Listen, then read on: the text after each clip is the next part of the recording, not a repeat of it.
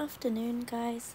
Today I am not feeling very well and it's rainy and miserable outside, so I thought while I was drawing along to some Lofi Girl on YouTube that I wanted to give it a go making my own slightly animated desktop picture to look at to create some ambience for drawing too. So that's what this video is about.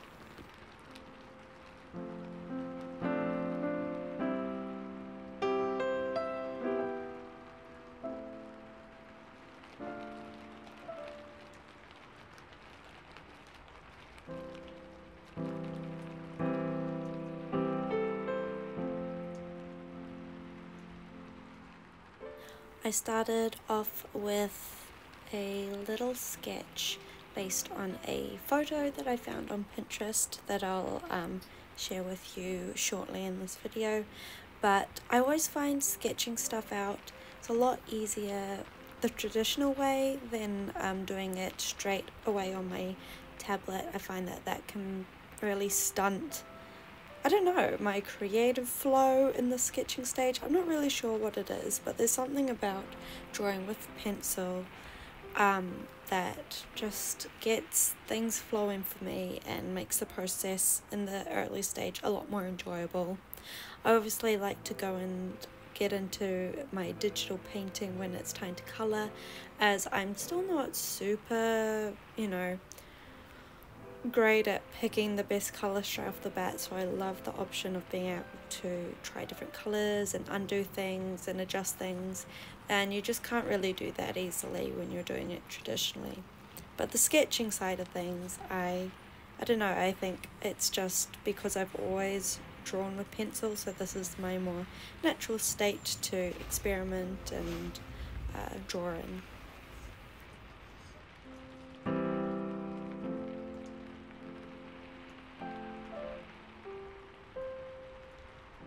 Those of you who have watched my sketchbook tours and some of my other art videos will know that I really am drawn towards stuff that's a bit more moody and maybe a bit more melancholy. I don't know, it's very cozy to me, and it really brings my imagination out in a weird way, which is kind of odd when I think about it, because it's usually when you see artists talk about things that get them creative, it's a lot more happy subjects. That's what I've noticed anyway. But this piece, I was on Pinterest and I was looking at different sceneries, and there was one that was taken in Norway, and I'm a sucker for a Scandinavian landscape, and not that this has very much landscape in it, but it just spoke to me, so that's what we're going with. And it's just a girl drawing or writing, whatever you want her to be doing, in a little cabin with a big old view out to a mountain or an island, and the lights going down, and she's got her fireplace on, and to me that's just so cozy, especially while I'm feeling quite unwell at the moment. I am really enjoying the escapism of drawing this picture.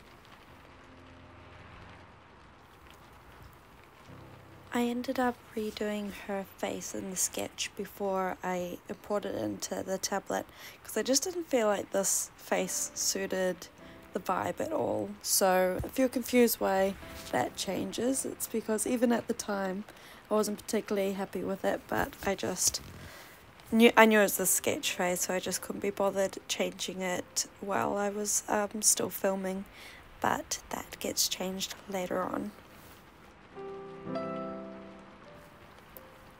And here's the picture that I was taking inspiration from, and I kind of like the slight tweaks that I made, and also the picture wasn't landscape, it was kind of square or portrait shaped, so I got to kind of create what the rest of the room would look like from my imagination, which was fun.